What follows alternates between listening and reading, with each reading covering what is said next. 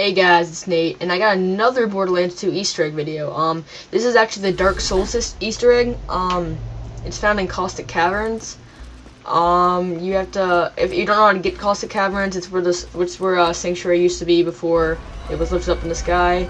There's a quest for Marcus. We have to his safe crashed down here, and that's how you kind of discover it the first time. But if you already know where it is, come down here and just kind of follow the path I'm taking. You gotta jump on these rocks over to this area. For the Marcus quest, there's gonna be this crystal egg you have to kill down here, who has who ate his safe or whatever, but he respawns, so just kill him. His name's Blue or whatever.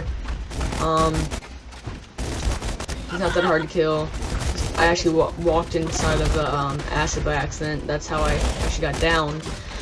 But if I wasn't dumb, I wouldn't have gotten down. So I just barely got up though. I used my conference call to get it. So you actually are gonna have to jump across lava. So if you don't have a lot of health and a good shield, you're gonna want to have a friend in here who's a siren to revive you with his phase lock. That might be the easiest way. But if you do have a good shield like I do and a good amount of health, you can just kind of solo jump across. After a while, jumping starts to not work at all, and it's not even effective. You just barely bunny hop off the ground.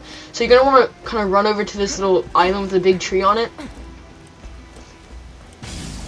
And once you gotta go into this little lift right there. Once you're on it, to your left, Solitaire is what the name they're using, but his name's actually Solaire in Dark Souls, but they couldn't use it because copyright, obviously. So you just talk to him, and he'll just laugh a little bit. And if you turn back around, there's gonna be a ghost that spawns.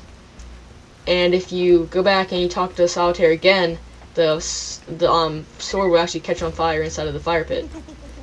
This time it just sparks, and then I talked to him again and actually started lighting up, so that's cool. So this is the Dark Souls Easter egg in Borderlands 2.